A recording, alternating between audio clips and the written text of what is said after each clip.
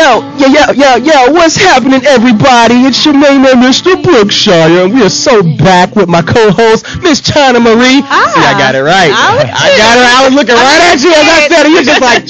We are so live right here. Real Talk with Brookshire, everyone. And again, like we always do, we have some special guests in here. We just got finished interviewing my good friend Octavius Terry. Now we getting ready to go straight into one of my other good friends, long again, back New York time frame.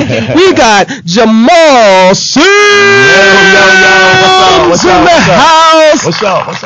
Choreographer extraordinaire. Is that what it is? Because, I mean, you legend. Like, I mean, you doing your thing, man. You've been doing your thing a long time. I met you long time ago doing your thing, Thizzle. So, again, welcome to the house. I appreciate you being here. Thank you for taking the time. I know you had tons of things to do, but you decided to be here with us. No, and we appreciate you. It's important. No, I appreciate you. Thank you so much. I don't take that for granted at all.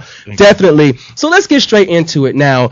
There's a lot of folks in LA, there's a lot of folks in New York that's dancers. Right. You know what I'm saying? Now, you've been doing this industry for about how long now? Not trying to tell your age. No. I mean. No, I've been doing it for like 18 years. So 18 years you got into it. Now, tell us what got you started. How did you get from, and you're from where? Rancho Cucamonga. So you from, I love saying Rancho Cucamonga. I love that. Right. I.E. baby. Okay, so now how did this come about? Were you always a dancer? Were you dancing in your diapers? Like, how did this come out for you? Absolutely. I don't remember not dancing. Like, I can't remember. So, you know, I was a Soul Train dancer. Oh, wow. When I was 2 years old in my living room. Oh! So I'm about to say, wait. No. I couldn't make line, it. Getting out with the get down. Okay. No, I couldn't make it up to the taping. But in my head, I was a Soul Train dancer. Every Saturday morning was my time. You know? Right. So I did that. I did that from early ages and going there to being in high school. And what I thought I was going to do was be a singer. I thought I thought I was going to be a singer. I wanted to be a New Edition. So what I did is I threw together a group. We were called Fresh Attraction. So not New Edition, Fresh Attraction. Okay. Wow. So we catchy. did that. What's that? That was catchy. Yeah, you know, it could have worked. Right. But so long story short, we got on the show. We did a lip sync show. Wow. Called Putting on the Hits back in the day, you know, and we won. Blah blah blah. So we ended that. We started singing. So we thought we could sing. We could hum a tune, but we couldn't really sing. You know what I mean? So, but funny enough, I was doing the choreography for the group, and we would do shows around LA, and people would come and be like, "Man, y'all could dance, y'all could dance, right? Y'all could dance, man." You know? So that was the thing that everybody kept saying was y'all could dance, and so we kept going, but we got a record deal. Oh, wow. Because really, you know, this music industry is kind of crazy. It's it's about a package. Yes. So we had the package, you know. I mean, some of the people thought we was cute. Some of the people thought we could dance. And they didn't really care that we couldn't sing. Yeah. So they gave us a record deal. We recorded an album. And they changed the name. We put out the album. And long story short, the record company went off fold though. Oh, so wow. none of the music came out, and you know, I was devastated. I was like 17, and I didn't know what to do. And a friend of mine was like, "Yo, Michael Jackson's having an audition for Remember the Time down in L.A. and it was in the paper." And I was like, "Well, let me go on down there." So me and my brother and my cousin, my brother Woogie and my cousin Brad. Woogie. That's my brother. That's the name. Yes, absolutely. That's the name. Woogie. So we went down there and we auditioned all together. And I ended up getting the job. And how was that feeling for you? That was incredible. With Michael. It was a dream. He was the reason why I started dancing when I was 2. Right. I mean, I followed his career so closely and emulated everything he did. And to be able to, from my first audition, my first job. Even the nut grabbing, like. I did. Like you had it all. I did it all. Yes. So that was my first music video, was Remember the Time. My first thing I ever danced in, first audition. Wow. And we went on to do that. And from there, I toured with an artist named Karen White, who was one of my favorite people in the world. Wow. And I got a lot of experience just in being a dancer from that. And then from there, I knew that it wasn't enough, and I knew that creative things were coming out, and I didn't know how I was gonna take it to the next level. Right. But I guess in high school, this is something that you never offered a choreographer. It's like a lawyer, a doctor. You know what I mean? Right. You don't see choreographer ain't in the curriculum choices in high school or college for some cases. Yeah. It ain't in the career center. Yes. You know what I mean? So I'm like, so I didn't know it was a job. I didn't know it was something I could make money. I didn't know I could, make a living at that. So I went ahead and I said, well, this is probably something I'm really good at, because I was choreographing my group. We were winning shows. We were doing everything. We got a record deal off of us dancing. Right. So, can dance. So I was like, well, let me check this out. So I went and a friend of mine, a partner of mine, we went and we auditioned to choreograph for Usher. Oh wow! And we put together a video, and they liked it, and we choreographed "You Make Me Wanna," and then get out of here. That was our first music video, and from that point, it went from music. We were doing music videos with my best friend Billy Woodruff, who's a great friend of mine. Who he kind of is the reason why I'm here today, because he put me on to so many music videos. And back in that day when You Make Me Wanna was out, everybody was doing the dance video. Right. You know what I mean? Everybody was dancing. So we did everybody from like Brown Song, TLC. I mean, it just went on and on and on. And then from that point, I started doing commercials, and then I started doing live stage shows, concerts, and then recently I'm doing movies now. Right. And I just finished my 23rd film. Okay. Yeah. So the transition from doing videos, you go from doing Michael Jackson, Remember the Times. Now my question is, and I always ask people that have worked with Michael, what did that do for your other jobs in the future, having that on your resume? Did that help? It didn't help. It didn't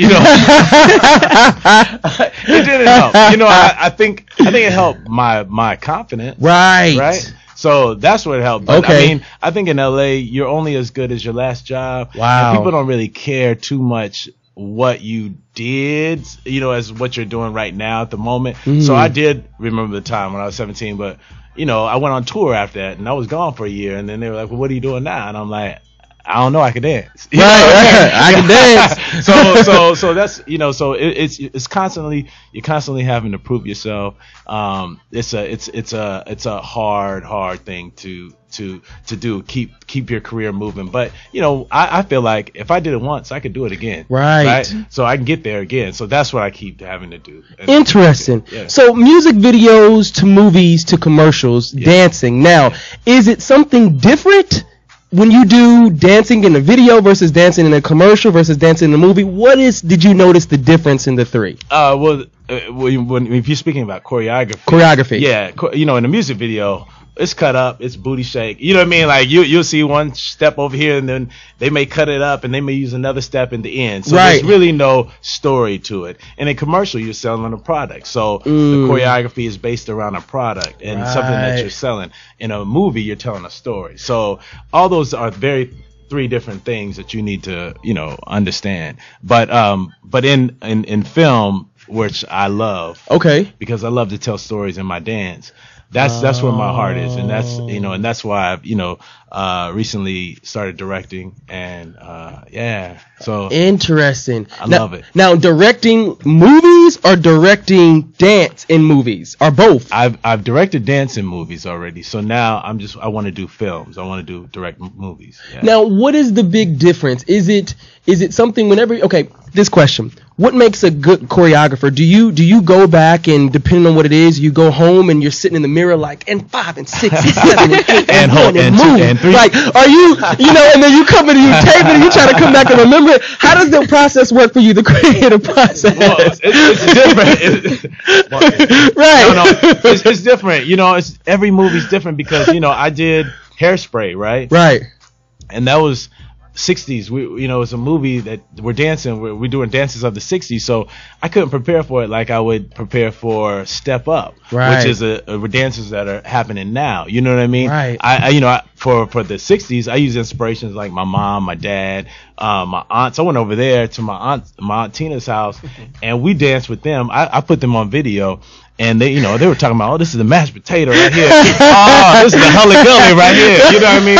So I'm learning all these dances, and I had no idea. But I seen them do it at parties, and I'm like, oh Lord. Right. But that may end up making the movie. You know what I mean? All the stuff in the history that they had in dance, I used in that. And then so with Step Up, I have to use the younger kids that rely on the street. You know what I mean? So it's just, it depends on the project. Now, how is that? Because there's so many people coming and creating stuff, with their ways to move their bodies and necks and joints and stuff that you never thought of. When you get someone that has this crazy way of moving, how do you take a person that has a crazy way of moving and being able to choreograph them, and for somebody that doesn't know how to move, how do you teach the difference? Well, if you already know how to move, we're good, right? So I can get you to where the people that don't know how to move, that's the problem. Right. So, but it's all about confidence. It's all about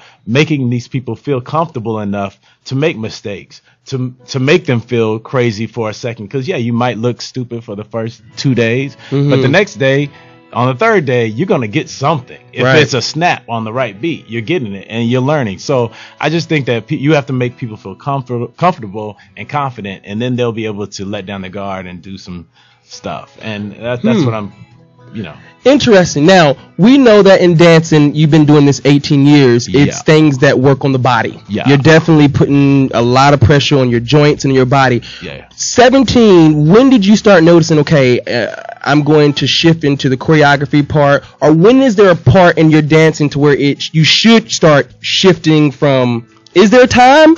I don't think so. Just depends on how you feel. Yeah, it's all about, I love to be active. I love to do stuff. So I really feel stronger and better with my body than I did when I was 17. Wow. So I don't ever really feel like there's a time to stop or to slow down, or I feel like now I'm just like picking up and I want to learn more styles of dance, and I want, you know what I mean? Like it's really strange, but I think that we're all programmed to slow down, sit down somewhere. Right. You know what I mean? Like, I don't want to do that. I want to go the opposite. Right. Yeah, that's just me. So now challenges, because I know that it's never an easy road as you're towards your dream and your destiny, and I'm guessing that you feel like this is your purpose. Absolutely. Or you're in your place. Yes. You're in your place where you fit. Yeah. How do you make it through the challenges when that have come your way? What have you stood on for you? Well, I'm all about, this is not me. This is God's plan, right? Right. So really, when I wake up, I'm just stepping into the program. You know what I mean? It's already, what I'm gonna do that day has already been written, and I just go with it with a positive attitude, and I just let it work itself out. I don't worry about too much. I don't. That's an amazing thing. Now, you're known as probably a choreographer. How does that feel for you? Even though you might, I've interviewed tons of people that they never really look at certain words a certain way, but when you look at the word fame, what does that mean for you? Or famous? No, I don't think that I'm famous, and this is not to be like humble or anything. It's just to be like, I'll go to someplace and they'll be like, and you are, you know what I mean? So I'm not famous. You ain't never did like a who? You don't know me. You better get the memo. They email you first. None of that came. Okay. None of that. Because I don't think that. I think that I've done some things that people might have known, but I never take for granted, where I am and who I am. And I don't expect you to know what I've done. So I don't really think that I'm famous. Some of the work might be famous, but not so me. Yeah. Interesting. So I watched the movie Honey, right? Uh-huh. And I remember the one part on Honey that was the best part is when she opens her check up and she sees this big old check, like the biggest check that she's ever gotten, at that time in her life. Can you take us to a moment to where you experienced something similar to where it was just like, like, have you ever had one of those moments? You know what? I did, and this is the weirdest. This is going to be really, really funny, and it was, I did Hairspray the movie, right? So I was just started working in films, recently. I mean, not recently, but at that point it was recent. Right. And it was Christmas time, and I had bought a house, and I had did, the things that I've always wanted to do. But now at Christmas time, I was like, my account's a little low. You know what I mean? Right. I'm like, And I like to buy gifts for people, and I'm like, oh man, this is probably gonna be like a like a low key Christmas. So right. There's a check. It's a low key kitchen. Yeah, low key Christmas. Yeah. Everybody, I'm just letting y'all know. Give me gift cards. Christmas. Right. So I opened the check, and I couldn't believe what a residual check looked like. You know what I mean? Because as choreographers, we don't get that. You know what I mean? Oh, wow. And so I danced in this movie as well. And so it was my first like real residual check where I didn't work. This was just stuff that was coming in from, sales of the movie. And right. It was unexpected. And I was like, I hit the jackpot. I'm doing more movies. Yes, in every movie I get in, if you see my face, you know why. I'm looking for that low key Christmas cash. I can definitely dig that. Now, to you, what is the difference between talent and skill? I think that there's people that are naturally gifted, right, that have talent. You know what I mean? And then I think there are people that have to work at it. And I think that everybody should work out. I think some people it comes easier than others. So I mean, talent is God given. I believe. I think that you can sharpen your skills when you have talent. But I think there's some people that want to dance that may never really be a great dancer. You know what I mean? But there's some people that just have it, but I would always say, we need to sharpen our skills. Right. I can definitely dig that. Now, I'm going to throw something at necessarily with the both of you, because again, it is with teamwork. Teamwork is definitely a big part, and I know y'all are best friends. How has having the right team and having that right person helping you, guiding you, how has that been for the both of you? And I guess you can take turns answering with each other necessarily. I mean, I think it's when you have creative people, I think that you should surround yourself with people who are doing more than you're doing and doing things that you're doing. Because like even now, like on the ride over here, right. I'm asking him because my collection comes out in March. Right. I'm like, okay, what font should I use for my name and everything like that? Right. So it's just one of those things. Like, let me tell you, but this is how we do. Let's be real. This is LA Live. Let's not say, I want to do that. This is real talk too. Real talk. Yes. China, you know what I'm talking about. Listen, we'll go like this. We'll say, I'll say, what you think about, this step? What do you think about this step? And then he'll say, oh, I think you should have did it like that, and blah, blah, blah. And I'll say, no, I shouldn't have did that. I'll say, thank you for that. But I got this. I'm the choreographer right here, right? But now the door's shut, and then I'll be like, maybe he had a point. So the finished product will be probably what he said, right? But get into that point. It's always that thing about being competitive, but you want creative advice from other creative people, right? But you want to be able to hold some of that credit a little bit, right? Like, okay, well, I might think about So how do you two not stay being best? Because that happens sometimes when you're being successful in yours, and then you're getting your especially in the transition. How? Because you went from helping him make his money right to actually being in the position where you are now the artist. How was that not being able to look at that other person and be envious? How did you be able to keep it in perspective? No, I think we're lucky because he's probably one of my biggest like all the red carpet stuff that he does. I do I cut and sew and do all his red carpet stuff. So that's awesome. I see that. Which we fight over. Just to let y'all know. Right. He's a hard client. But I think that we creatively push each other. We push each other so far, and that it's good to be able to pick up the phone or be there, like I say, even ride here, right, and be like, okay, what you think about this font? Or he say, okay, I'm doing Divas next week. What do you think about that? Can you sketch this up? Can we do that? So we just and I think we feed off each other. Yeah, and I think that you asked what success is for you. I mean, you said right. Yeah, what is it for you? For me, being able to somebody that needs help. That's what's up. Or to help them fulfill their dreams. Yeah. That is success to me. Yeah. So when I see him doing his thing, I'm like, I did everything I need to That's do. awesome. You know what I mean? And you just keep paying it forward. Yeah. I think that's how you should. I mean, I think that's how it should be. So I'm going to say something really quick. Yes, sir. We still haven't had the time where I'm supposed to be coming and cooking so y'all can taste my food. Yeah. Now, I ain't trying to come into all of that, but you got to help people. Now let me tell you. Since we talking about helping. That kitchen ain't been touched. This kitchen that ain't been touched. Right. Pots that ain't been baked. That's the one thing I'm not creative is in the kitchen. Me neither. So yeah. No, that is, it just looked good, right? For somebody else to come on in to be able to take care of it. So we're going to be wrapping this up really quick, and it's just always interesting as we're going, and we're going to be wrapping this up. How do we, for each of you, where is the place that you're most at peace? Because there's always ruckus going on and chaos going on. Where do you find yourself most at peace? On the couch. No. It's so funny. Like, I really enjoy being home. I like to rent movies. I like to sit on the couch and chill. I really like to just.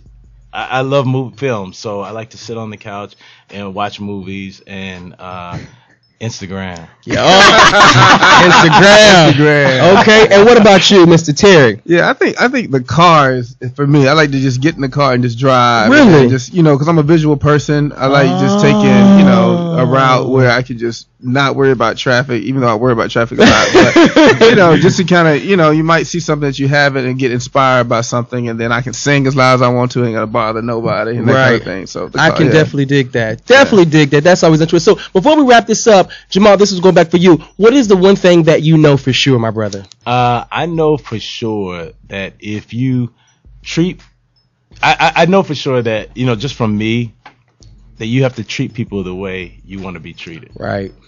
And I definitely know that because I think we're also insecure and always trying to, better ourselves. But, we have to help each other. I can concur with that totally. Fellas, I just want to thank you so much from the bottom of my heart for y'all coming on the show and hanging out with me, hanging out with us, and really gracing the presence with you because, it's all about being able to take this information and give it back to the people in a way that they can do something with it. And so I'm so glad that you guys came in. You were so candid about coming in and just telling your stories from what we got out. And like I always do, I want to be able to give you two guys a gift to pass that along down from me to you for coming in. And I thank you so much. And again, for just taking the time. And this is from LA Talk Live, Real Talk with Brookshire, me and China, that we thank you so much. And we look for continued success. Let this be a platform. We would love to be able to display your clothes. If you want to come and do a couple of dance moves, we got the space. You feel me? You want to make up something, we can help you with that. Right. Be able to make it work. I want to say that you can follow our careers on Instagram. I'm Octavius, Octavius, J-Rum, and Jamal is at Jameezy. 07? It's just at Jameezy. At Jameezy. How you spell Jameezy? Jamizzi. Yeah. There it is. You can see us on the red carpet, what he's doing with everybody, that kind of thing. And also, we're proud of you, man. Yeah. To let you know that. Thank you. Thank you. I appreciate it. I love to see that. Yeah, thank absolutely. you. Thank you for having me. Thank you, and I appreciate y'all coming in and enjoying yourselves with us. And we thank you. And again, to my beautiful co-host, China. Miss China. Thank you. How you doing? I got your back. You got my back, baby. I appreciate you so much. And Van, of course, thank you for holding it down. We thank you so much. And again, everybody, we thank you. We thank you because again, where the mind goes, where your mind goes, the body will follow. Remember, you see us sitting up here doing this, and we're telling our stories. Every week, you see somebody here telling their stories about what they've accomplished and how they made it through the mess, the rough patches, to still come out on top, to be able to shine no matter what. Remember, diamonds, to get to the diamonds, you got to go deep, but they're there, and if you get to them, you can create a lot of things once you actually have them. Diamonds is an amazing thing. You feel me? So everybody, we just want to continue to say again, I know, right? I need a couple. Okay. We love you so much. We love you so much. And again, this is Real Talk with Brookshire. We'll be back next week. Every week, definitely. Keep your eyes tuned in. And again, with my co-host, Miss China Marie. We love you so much. And I'll holla. Good night. Good night. There we go for fun forever. How it makes me happy. 'Cause it's a beautiful day. Beautiful day. Beautiful. 'Cause sometimes you just have to let go. Make room for love.